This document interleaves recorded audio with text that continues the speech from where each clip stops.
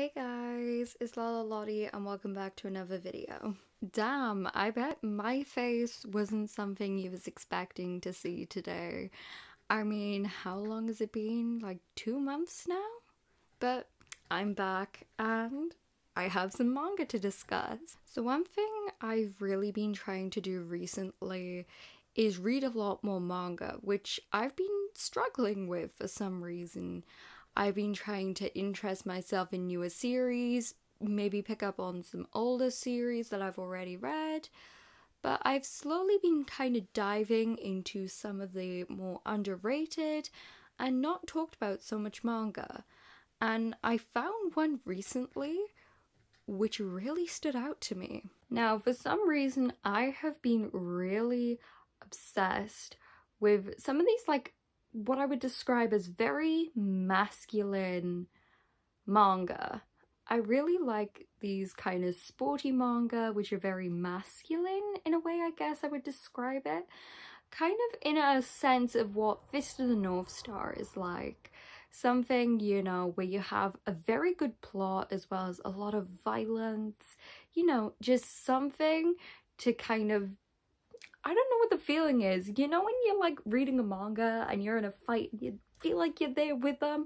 That's the kind of manga I have been loving recently. Now, there are some pretty good manga recommendations out there. Fist of the North Star being one of them. Maybe something like Baki or Kengan Ashura. But I decided to kind of look more into the shonen genre. I kind of wanted to test out the waters with something that looked really entertaining, had some good art, as well as a very, very interesting and familiar plot. That's when I came across this series, Tough. Now, this manga was definitely something I feel like I wouldn't have picked up if I didn't really go ahead and search for it. And it was really weird to see how long and how good of a story this was and how very little people picked it up. I mean, I went on TikTok to see if I could see anyone post about it. Nothing. I went on YouTube. I could see no one posting about it, even Instagram and Twitter. I really couldn't find many people talk about it. I found a review on my anime list and it was really shocking to me because this is one of the most badass manga I have ever read. Now, this manga is called Tough, and yo, this definitely describes our main character. Now, this manga, Tough, follows our main character, Kibo, who is a young 17-year-old boy who has a massive passion for martial arts. And he basically trains under his father, and he wants to be the best at what he does. With this manga, we follow our main character and his story with how he enjoys martial arts, as well as his journey in trying to become the best. He will do tournaments, he will do street fights, he will meet new people, and he will meet new opponents. And I feel like the way that this manga went was so beautiful and perfect. Now, I'm someone who loves a martial arts manga. I have read so many in the past, but this one is probably my favorite. I was definitely worried about it being a shonen and having like these very typical things that happen, but it didn't do that for me. It was definitely a shonen that was kind of unique in its own way. With most battles with shonen, I find myself constantly sitting there just turning a page and being like, yeah, I know what's gonna happen. Yeah, we're gonna have a little discussion here. Yeah. Okay, you're gonna give us your backstory and then you're gonna win. But when I was reading Tough, it was so much different. I was turning every page. Well, turning every page because this manga is not in English and I had to read this in scans. But I was reading every single page and every single one was just so intense. It kind of felt almost as if you were actually watching some of these fights in front of you.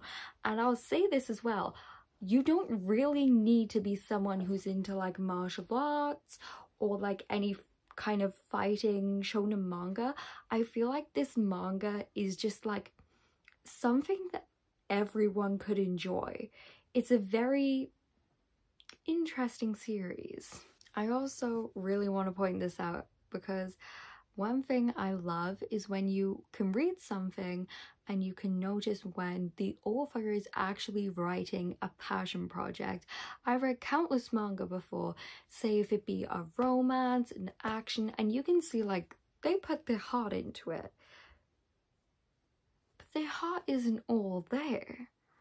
When I'm reading this, I can see how much the mangaka loves martial arts. You can see how much detail he puts in with every single panel, with his storytelling.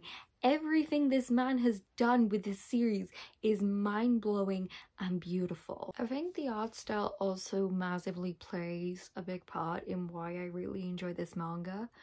Obviously, being a martial arts manga, it kind of look a bit goofy if you don't do it the right way. But when I'm reading this and I'm looking at the panels, there's some panels that are just so beautiful and realistic, and this manga is probably one of the prettiest art styles I've ever seen. I read countless and countless of battle shonen, of just martial arts manga, and nothing has ever reached this level I've seen when it comes to a sports manga or martial arts. Every time I was reading this manga, I was more engaged because the art kind of boosts it, I guess, in a way. I'm sure like a lot of people, like everyone who reads Berserk, if Berserk had a typical shonen art style, it would be still cool, but you know, the art does have an effect, and I feel like that's something a lot of people who talk about manga don't discuss enough. Everyone loves to praise art, but they don't like to include why the art is so important. Take this, in some of the fights in this manga, you will have scenes where bones get broken, you can see some of the damage some of these fighters get. The art massively gives you the impact of feeling sorry for some of these people in this manga, feeling sorry for our main character, seeing what has happened to them. It's definitely a main like player in why some scenes are so effective compared to like other manga series. And this is one of those manga which I will tell you now, if this had an anime adaptation, kind of Baki level anime adaptation, let's give this to Madhouse, this would be one of the most successful martial arts series out there. Because what really was interesting to me was the series actually did start to print in English. I think they printed like 2 or 3 volumes in English, and then they stopped. And Viz, my besties, this is like a thing with some of these series. You gotta give them a chance, and especially this being an older series, I wonder if this got printed now, how big would this series be? I've seen no one talk about this series, and it is absolutely fantastic. And it's not even like it's a short series. It has over 400 chapters. It's a pretty long and interesting series. It doesn't drag, it's not cut too short. It's perfect. I was literally in a slump, and I read nearly 10 volumes of this manga in one day. So if you want to know how good it is, this got me out of my biggest slump yet. And that's why I'm making this video for you guys, because this manga definitely deserves more appreciation. I'd love to see this be reprinted again though. That is like my biggest thing. Because sometimes I see these manga, I see they get printed, and it's kind of disappointing to find out how out of print they are, and that they stopped them before there was a whole set in English. So I want to know, What do you guys think about this manga? Does it sound interesting to you? Would you possibly consider picking it up, or is it going to be a miss for you? Like I say, with these videos, I feel like my main intention is definitely introducing you guys to some more underrated gems, because it's series like this I read and I feel like they deserve the more love, they deserve the more attention, and I want to provide those series to you guys so we can all enjoy them together, we can have a good discussion about them, and I feel like it's pretty fun. So yeah, I'm gonna end the video on that note. So make sure you guys let me know if you check this series out, because I'm really looking for someone else's opinion. I had like 1 or 2 people's opinions on my anime list, but I haven't seen anyone else's. So if you've read this manga, let me know. If you're gonna read this manga, let me know. If you're gonna read the manga and then you want to come back and tell me your opinion, please do, because I'm very interested to hear all your opinions. But on that note, I guess it's time to say goodbye. So thank you guys for watching. I really hope you enjoyed this video. I have a lot of manga to talk about, guys. I have a lot of stuff to talk to you about, so don't worry. I may have been gone for 2 months, but I will be back. I will be back every week to provide you guys with content.